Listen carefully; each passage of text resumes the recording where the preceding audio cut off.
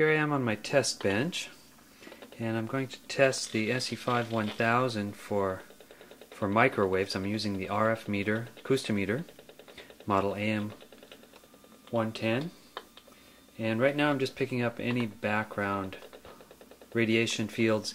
This is testing mainly microwave fields, but we have both analog and digital pulses being measured. The peak pulses on the left are the digital bursts,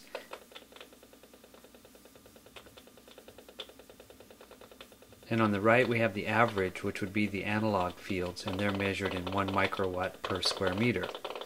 But the peak, as you can see it going up and down, this is just background noise coming in probably from cell towers, possibly Wi-Fi, and they come in short bursts and then they die down for a while. So basically this is our mean right here. This is the best I could find in terms of a spot that doesn't have very much signals.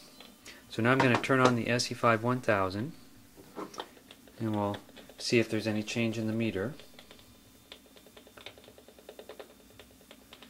I'm going to go right up to it. As you can see, there's basically no microwaves coming off of the SE-51000 at all. Here's right over the stick plate.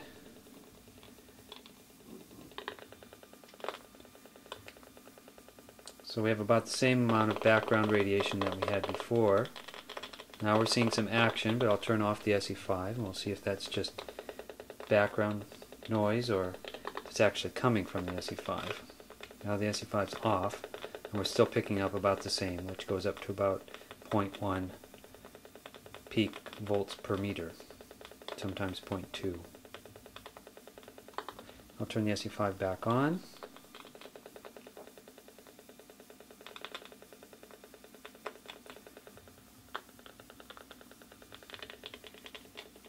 And basically no change.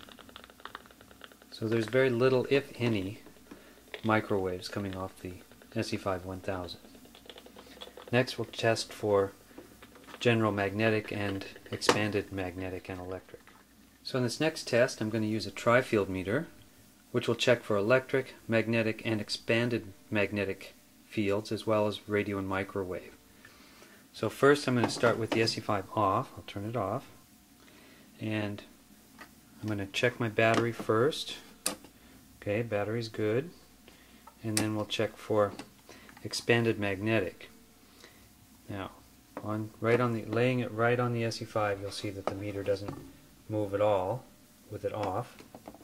But if I come up close to this lamp, you can see that it goes pretty strongly as I get closer to the light. So that's an energy saver bulb, and they have quite a bit of magnetic field around them. So now I'm going to turn the SE-5 on, and the meter just barely moves at all. There's just a little bit of fluctuation way down about between 0 and 1. Now let me turn the lamp off just to make sure that we're not picking up any extra from the lamp. It looks about the same.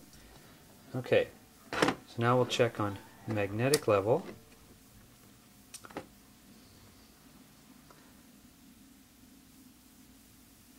Magnetic level, go right up to the SE-5, and that's 0.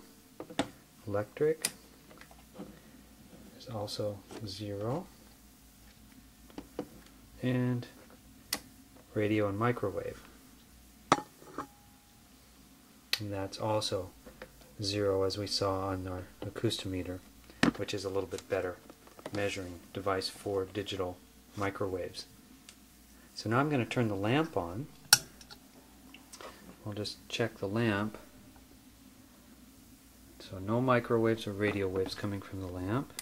Go to electric, and the electric, even from the lamp this far away, I'm probably 2 feet away from the lamp, is already showing some electric field. And as we get closer to the lamp, of course, it goes way higher. But with the SE-5, with the lamp off, basically there's no electric field, and on magnetic there's 0 and then also on expanded magnetic it's between 0 and about half of 1, which is way down below any type of threshold that would be considered problematic.